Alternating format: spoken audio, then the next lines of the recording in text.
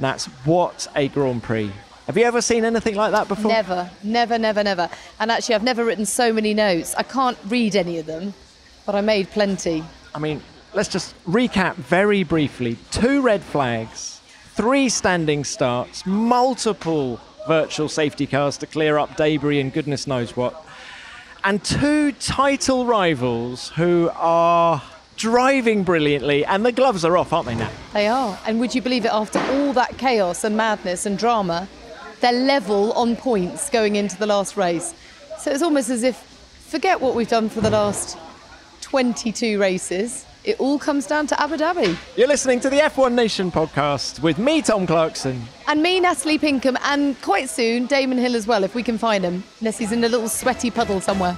Max Verstappen's hopes of coming here and sealing his first world title, well, they're on the back burner. He's going to have to wait. Hamilton is going to give us level pegging in the championship as he comes home to win the first Saudi Arabian Grand Prix. Damon's going to join us shortly, as you say. In the meantime, though, thank goodness, we're joined by superstar David Coulthard to shed some light on the chaos. When you step back, look in, reflect, what do you take away from that race? Well, an incredible race. I don't think I've ever seen the likes, and I think we can all agree on that. We've been covering a few races over the years, but to me, clearly, the elbows have been out by both our main championship rivals, and the mistakes were evident in terms of them running wide. And I don't think anyone is flawless in this Grand Prix. Do you actually think it was the right result in the end? Lewis winning this Grand Prix from Max, given everything you've just said? I wish I could just give a black and white, but I can't say that, because I think that if you analyse Max's race, his overtake to go down the inside of both cars, Hamilton and Ocon, and still make the corner was brilliant. His use of allowing Lewis to overtake just before the DRS and then re-overtake him again and then get DRS was a brilliant piece of lateral thinking. I think there's a lot of things that would give, for me, would say that Max deserved to win this Grand Prix. Of course, you can start analysing Lewis's race, and he is still remarkable when it comes in wheel-to-wheel racing. He gets away with, he had contact with Ocon, but yet not really that damaged. He managed to run into the back of Max, and although he damaged his front wing, anyone else would have knocked their entire front wing off. He is incredible at close quarter racing, and ultimately has come through and won this race. What was your initial reaction to that moment when he did run into the back of Max? And has that opinion changed when you've seen it again and heard the various bits of evidence? Well, given my experience of, was it 98, 99, when Michael ran into the back of me in Spa, where I was told that I had to let Michael past, I slowed down to allow Michael past, and then he ran into the back of me. So there was a lot of criticism of me at that time, that did I brake test him, did I do something to try and help Mika in the championship? No, I just followed the instructions of the team, which was let him past. Max has been told to let Lewis past. He's slowed down strategically in a place, and if you actually look, Lewis is slowing down and there's no contact initially, and then when he's a little bit uncertain, I think he probably got confused as to whether there was a virtual safety car, or, and of course you can't look at your cockpit and dash to get that information and look out the cockpit, and all of those things have come together where he's then hit the back of Max. Do you think the racing between these two guys is now getting harder? Because they made a big thing earlier in the year of saying, yeah, we can fight clean.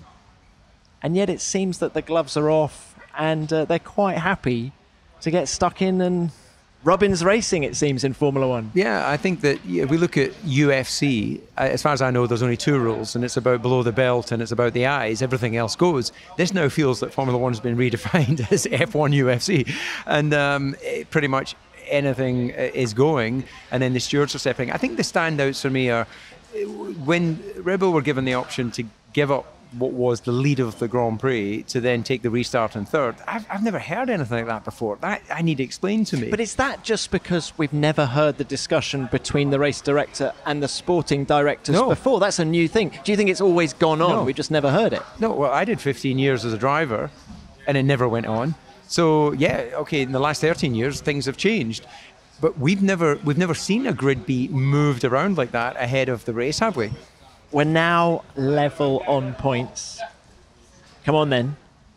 UFC F1. Where's it going? I mean, Max dominated the Abu Dhabi Grand Prix, didn't he? Yeah. Last year. Yeah. Who's your money on? Momentum with 3 wins in a row has to be with Hamilton. I've said earlier in the broadcast that I work with that I think that Lewis winning an 8th title doesn't tell us he's a brilliant driver. We knew from when he won his first, his second, his third, his fourth, fifth, sixth, seventh, that he is a brilliant driver. He is the benchmark in Formula One. I think Max moves the dial in terms of, connecting with a younger generation who are gamers. So if I take a commercial view and what's better for Formula One, I think a Max win in the World Championship is something new and exciting. But I do absolutely get those who are Lewis fans and Mercedes fans that it would be remarkable that Michael Schumacher's record was finally beaten. And if anyone deserves that, I think we can all agree, Lewis does. What do you think? One each? Constructors to Mercedes and drivers to Max Verstappen. Is that what? Well, I think would that please you, DC? I think the constructors is pretty much going to Mercedes. The money is with the constructors, but the glory and the bragging rights is with the drivers. And the one that they remember. They remember, but I think let's tap into our mothering and fathering instincts here. They both deserve this title. We've said time and time again, it would be a shame for whoever loses this. Do you think, obviously emotions are running very high at the moment, there's a lot of tension. Do you think when the dust settles, both of them will be able to reflect on this as an incredible year, and they were pushed in ways, tested in ways that neither of them had been before, and both ultimately raised their game as a result? I think you're spot on. I think that this is a remarkable situation, a remarkable championship. And I wonder, a bit like we saw Prost and Senna, who had, wouldn't even be in the same room as each other at a certain point, then came together. If you remember Ayrton's last victory, or was it actually, yeah, it was his last victory, and he called Alain up on the podium in Adelaide. And they, as far as I understood it, they'd so much racing respect, even though they didn't like each other at a certain point. It was almost like they would be buddies into the sunset. Can we see in 10 years' time Max and Lewis going on a boat trip together? I don't know. The world has moved on, but there's one thing for sure. They are the class of the field. DC, an extraordinary thing yesterday after qualifying. They came into the press conference room, and Lewis likes to get changed into his Tommy Hilfiger gear, get out of the ovals. And I thought there would be a bit of stony silence from Max because he just made that mistake. And yet there was genuine banter. Lewis said to him, "What happened, man?" And then Max explained, and I was really surprised at just how open they were with each other. Less so after the race, I've got to be honest with you, but there is, I think, that deep-rooted respect between those two. I would agree. I think there is respect there. They're different people, they're different generations. They're clearly not going to sit down and have a nice dinner together, but I think that they're both professional. Max has got maturity beyond his years. He's had that since we saw him get his first victory at 17. And I think that at the end of the day, they know that this championship, neither of them want to just accept that they're going to lose a title. They've given us a rare piece of racing history. And we are spectators to this, but I think that for those who are not as close to the action as us, this has been a brilliant championship, and more people are tuning into Formula One than we've seen in previous years. It's certainly been a pleasure to watch, and it's been a pleasure to have you on this podcast. So thank you very much for your time. 13-time Grand Prix winner, David Coulthard. Great to have you, DC. Thank you very much. Now, Nats and I have come down to Red Bull, and so while we're just at Red Bull, getting the temperature down here, we're going to go up to Mercedes later, aren't we, Nats? But friend of the pod, Alex Albon, test and reserve driver. I like to call you future Williams driver now. We're so nearly there, aren't we, right? It's within touching distance. But take your PR hat off. What did you make of it? I think it's brewing, and each race it brews more and more. And you think, oh, okay, that was a close one. I think already we've had it a few times this year, but this was the pinnacle of, I don't know what you call it. I feel like it's kind of chaos, to be honest with you. I enjoy it. I think all of us enjoy it, but it seems like a lot of it's being done in the stewards rather than on track. That's the thing, isn't it? Because it's compelling, but we don't want a championship to be decided by penalties. Interestingly, I spoke to someone at home straight after the race, and they said, none of us knew what was going to happen. The only thing we did know was that they would come into contact with each other. And that's a bit of a shame, isn't it, when you get to that point? I think as a driver, especially before it even got let past, you knew what Max was doing. Lewis knew also what Max was doing. And it just brewed up to the point where that DRS line was getting closer and closer. and both of them were trying to make sure they weren't the one in front, to the point where they were almost walking speed, and that was the point where obviously it was there was some contact. Taking it away from the race, Yes. Alex, this racetrack, you've done 1 million laps on the simulator. Yes, Um, yeah, we have. So you've heard what Max and Checo and Yuki, of course, have been saying about it. Yeah, Look, what did they make of it? Just talk- Incredible. I think the consequences of a crash, in the way that it was either going to be always a red flag, or there was going to be a high chance of a car going quickly through a corner in a blind corner, hitting a stationary car. That was the main concern.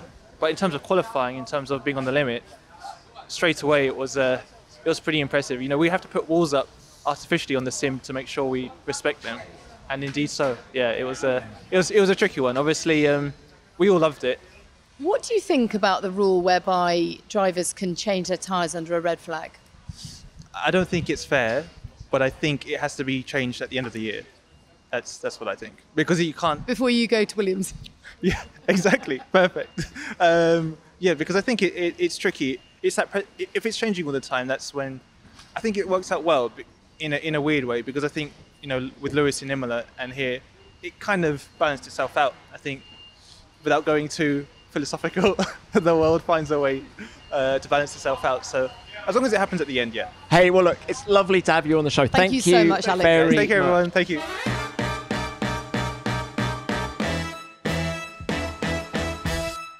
Time is ticking away, and not only to the end of the Formula One season, but the countdown to Christmas is fully underway. That means there are stockings to be stuffed, and luckily our good friends at Manscaped are bursting with gift ideas. Whether it's for your partner, your dad, your brother, your friend, get them something that they will actually use and is almost sure to get a laugh. There are gifts small enough to fit in a stocking, but big enough to change a man's life. Like the Manscaped Signature Cologne. Or how about this?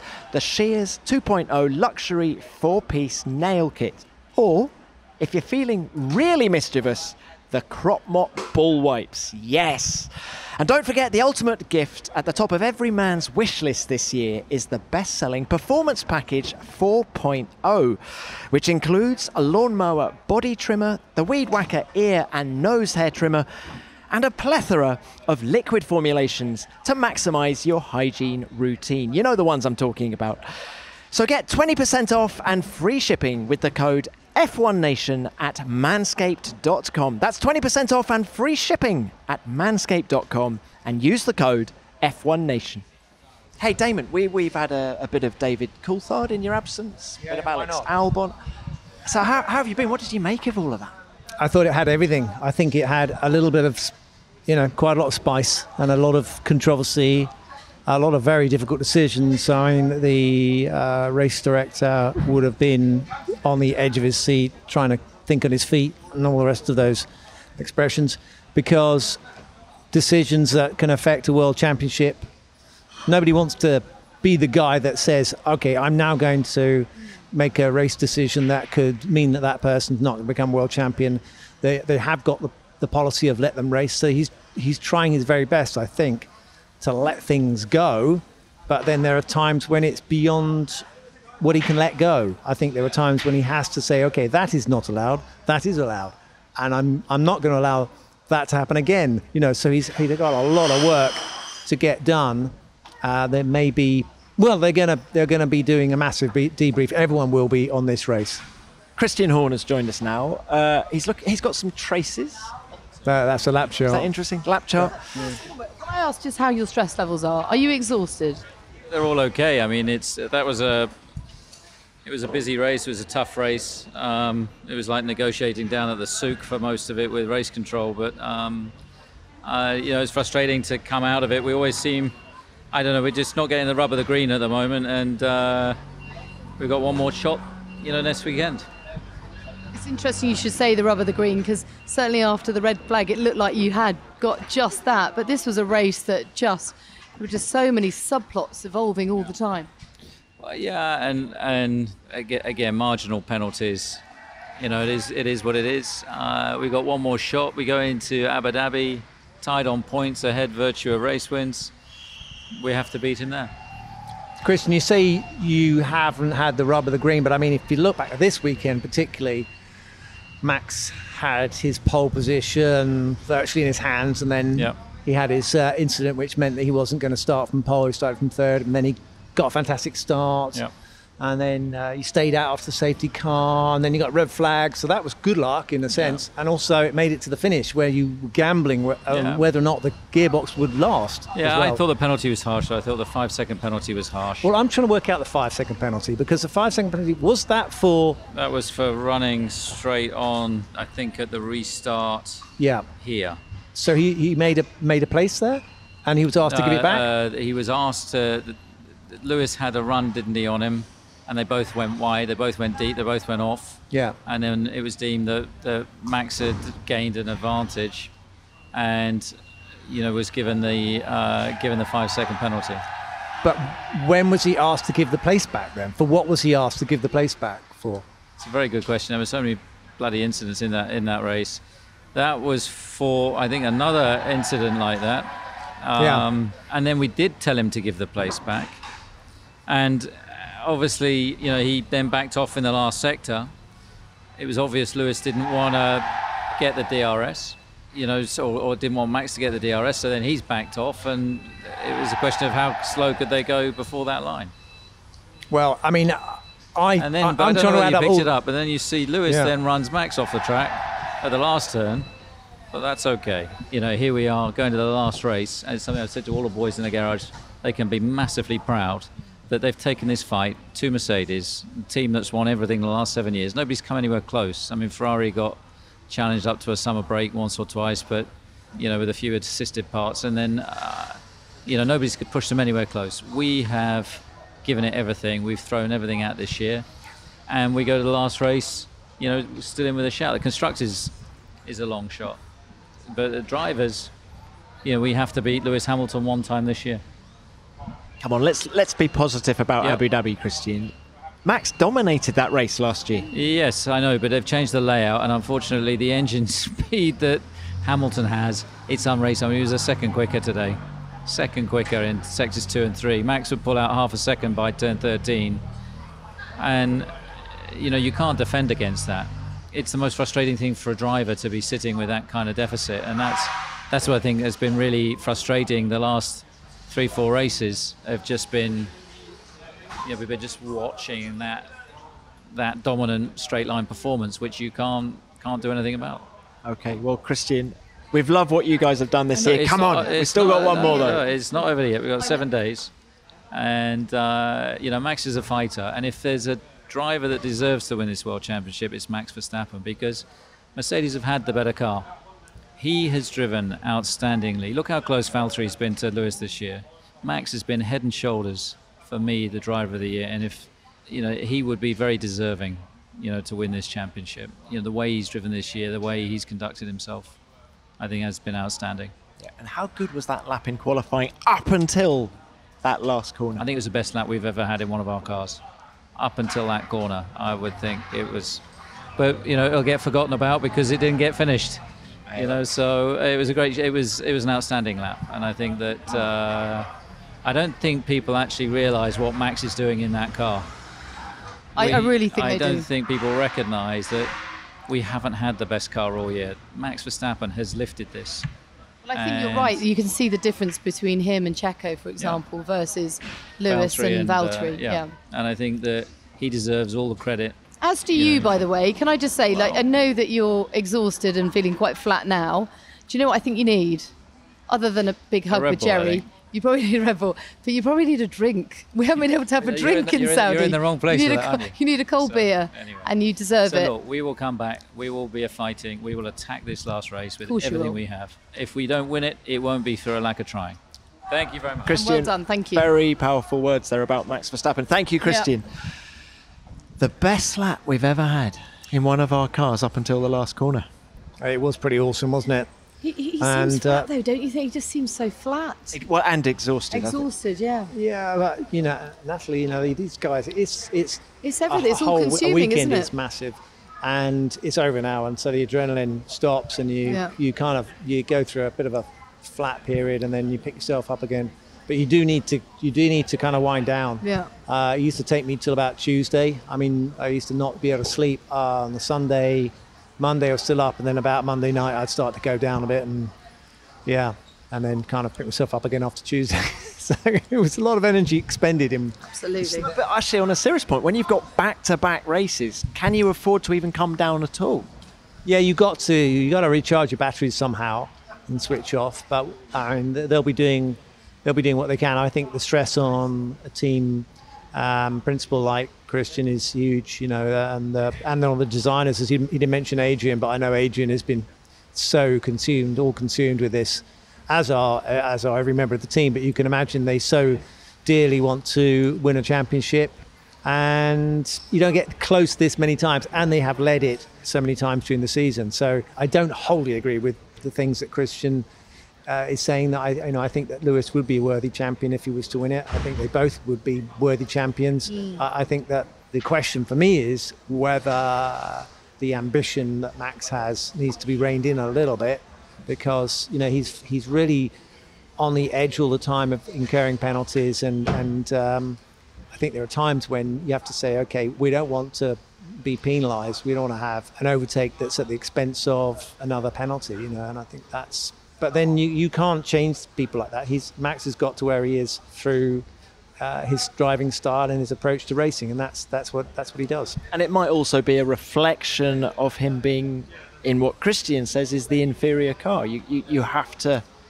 I don't think Adrian would call it the inferior car.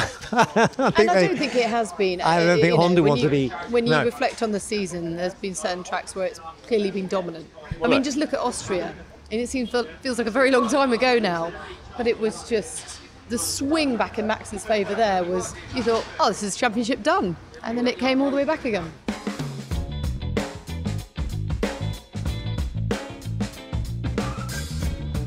So we have come 50 metres down the paddock, and we're now at Mercedes, where it's a little bit wet and sticky, the seat I'm sitting on, and we're joined by the gaffer. Not champagne, no. It can't be sticky, it's water. Is it water or is it Vard? Is it bottom that's sticky? Is it Vard? Is it rose water or not? No, it's water. mineral water.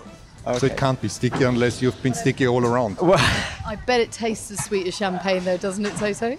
Yeah, for today, yes, but I'm so superstitious that when your emotions are running away today and you feel like it's all la vie en rose, all great, and then next week you're losing the championship, you feel like a little bit like a fool. So I want to stop too much of euphoria. But the emotional roller coaster of this weekend, just talk us through it, including qualifying, because Max was really fast. I'd imagine during that lap you were thinking, oh no, pole position slipping away, and then. Well, we came here with a mindset that we have the strongest car. And then we found out actually on a single lap we didn't, and far off from that, 4/10 behind. We were hoping that in the race the car would be better, similar to the long runs we had, and that's what we had today. So I think even him starting from pole position wouldn't have made a big difference because our car was just stronger. But the race was so messy, so confusing that I think we could have lost the race twice with a damage, and at the end to finish first and third is great. I mean, this sort of takes the tests of your managerial skills to a whole new level, doesn't it? I mean, how do you look after the team at such a crucial part of the season? It's been such a long season, and you're managing them, you're managing Lewis, managing your own stress levels. Hope you're getting some sleep. I didn't. No, I'm sleeping really well.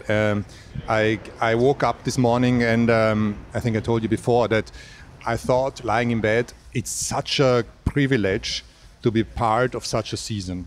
It's one of the best there has been, and emotions are running high. Formula One is in a good place with the fans, and in 10 or 20 years I'm gonna think whatever the result was, it was just an unbelievable ride.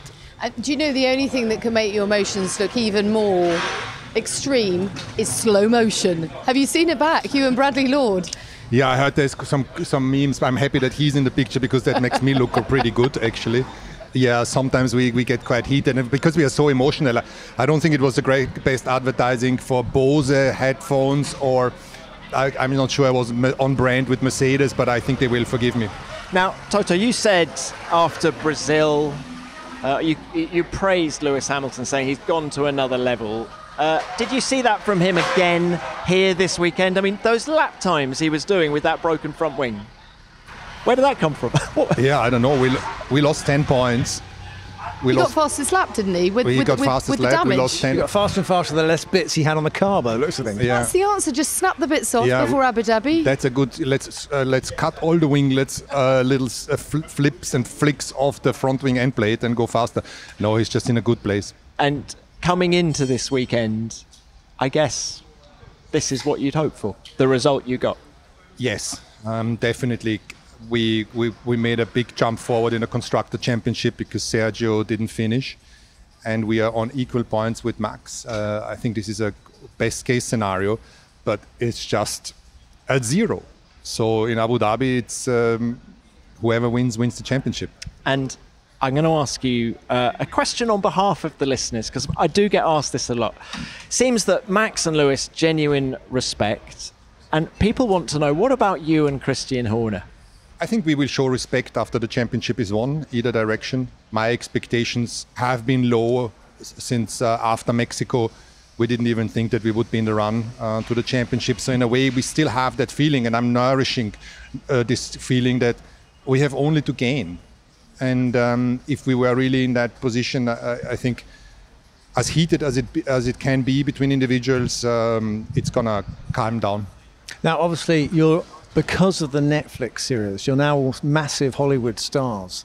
Nick, just tell the fans and put their minds at rest. You're not just putting this on, are you? I mean, this race really did happen, didn't it? And all that rivalry between you and Christian, it's genuine.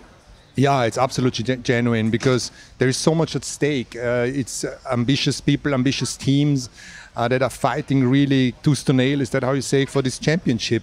And once you're in that, I think there's just no ability in your mind to even create a space for another person. At least for me, I have no negative nor positive emotions, but I'm trying to really stay in that place. Sometimes I was carried away when I heard a comment that annoyed me, but only twice this season. The rest is no emotion, neither positive nor negative. Is it possible for Formula One? We've seen so many seasons over the years, and if you look at it from the outside, you'd have to say, these people seem to hate each other's guts. You know, it always seems to end in some sort of awful kind of, he tried to do this to me, he tried to do that. Is that just impossible, do you think? There's so much at stake? Yeah, it is impossible to just have a relationship because there's so much at stake. Everybody trying to defend the interests of the team. We are very different personalities also, the way we probably perceive the world, and I try to just stay authentic to what I believe is right, and he does it his way, and maybe in the future we can have a laugh about it, but not today. I know that Lewis has been quite critical of Max's driving today, and some have raised a concern that given that they're level on points going into the last race and Max would win on countback, there's a possibility that he would deliberately take Lewis out. Surely that's not possible, is it? No, I think a deliberate taking out would not be on also with the FIA, but overstepping the red line and making it very hard for someone to overtake or risking a crash is bad enough. And I think we, under any circumstance, need to avoid that for Abu Dhabi. In Brazil, a decision was taken that it wasn't penalized, and today we saw repercussions from that. Actually, multiple similar situations, and I think here it's now where we need to put a brake in and say we can't race like this. Is there undue pressure on Michael Massey and the stewards, though? Michael clearly does have a lot of influence, and it's like people lobby to sway his opinion. But I mean, it's a lot on one man's shoulders. Yeah, it's a lot on his shoulders, and someone is always going to complain. We were pretty upset with the red flag at the beginning. At that moment, we thought that's it. We've lost the championship, and I think it's also for him and everybody involved. We just need to stay calm in Abu Dhabi. Make sure that the decisions we take are properly taken, considering the gravity and of the championship. We're just being joined by George Russell now. Just catching up with your future boss. I quite enjoyed watching that race from the sidelines today. It was, of all the races to retire, probably that was the best one. Well, George, just quickly, when you were hit by Mazepin, that looked horrible. Yeah, it was quite shocking, to be honest. I mean, I came from the inside of turn 2 and I could see the crash happening ahead of me, so I slowed down because cars were everywhere. And just suddenly got smashed from behind. So I'm fine, but just a bit frustrating to end the race like that. I think he couldn't, Nikita couldn't avoid that. No. It's one of those things, you know, you're focusing on moving forward, and he was tucked right behind me.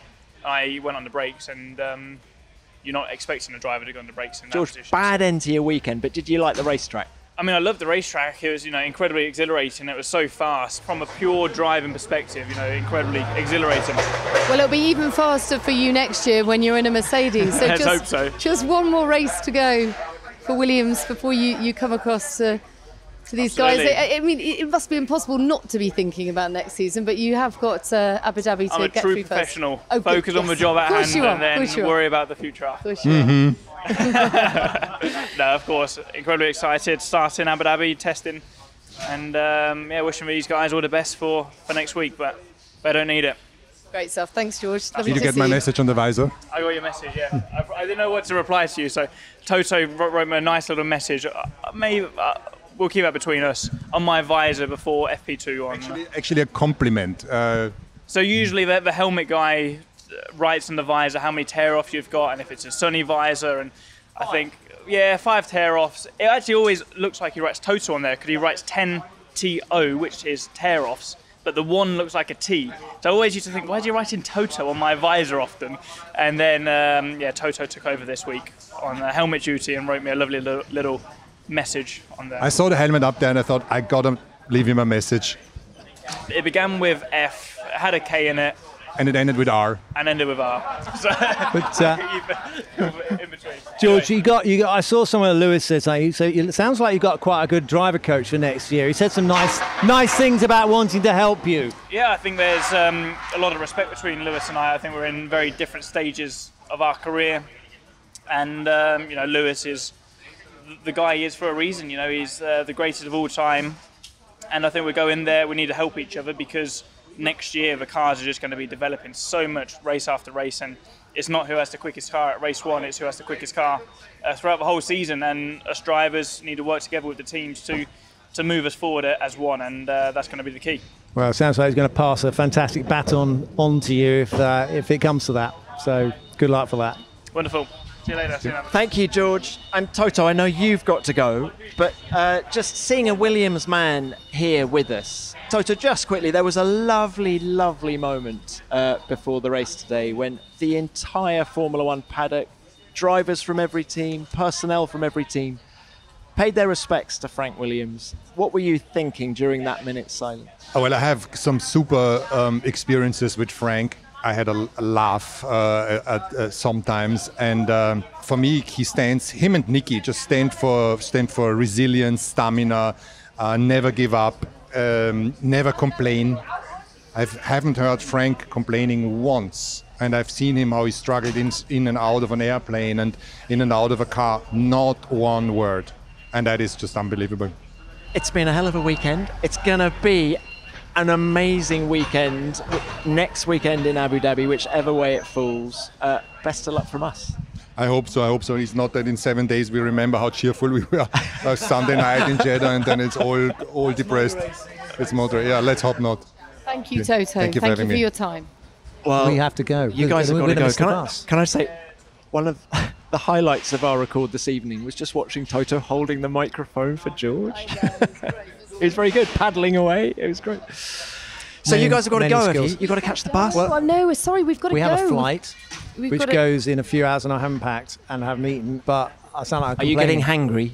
I will get hangry in a minute. Oh, he gets mad. Yeah, but frankly, we won't actually have anyone to get us back to the hotel if we're not careful. So we're running out of time, as always, with Formula One. Because what a long race that was. You know, given that we thought it was going to be quick and fast. Crumbs. My God. That was supposed to be one of the quickest races of all time, next to Monza. Forget that. It was brilliant. And there's so much we haven't discussed, but just for people who want to know the top 10, of course, it's Lewis and Max. That's where we've been on the pod tonight. Valtteri third. Esteban Ocon, tremendous race by him to fourth. He just got done on the line, didn't he, by Valtteri? Great race by Valtteri. Ocon genuinely welled up in the pen. because he was just so gutted to miss out on that podium. Would have He been a fought great like a result for lion, him. though. Very good. Yeah, he's always there. When there's jeopardy, Esteban's there, isn't he? So Ocon 4th, Dan Ricciardo 5th. Great to see him back up there. Yep, and then Gasly 6th, Leclerc 7th, just pipped his teammate in the dying moments of the race. And Giovinazzi, the best race he's had all season, in 9th. Can you believe it? He's leaving the sport, he saves his best to last. And then Norris managed to salvage a point and get tucked into the 10 after being done really by that red flag, wasn't he? So he'd been looking good all weekend. He felt that he had enough to qualify up in 4th yesterday and thought they'd be in for a strong weekend, but yeah, it worked against him, let's say, with the red flag, but he managed to get a single point. Hold your horses, guys. News is just coming through that Max Verstappen has been given a 10-second penalty for causing a collision. Well, that's not going to make any difference to the finishing order, thank goodness. So it is still Lewis Hamilton in P1, Max Verstappen in P2. He doesn't drop any further down the field, and Valtteri Bottas in P3. So we go to Abu Dhabi with them equal on points. It's what you might call game on. Can't wait. I mean, really can't wait. It's going to be great. We'll see you there, Tom. F1 Nation is produced by F1 in association with Audio Boom Studios.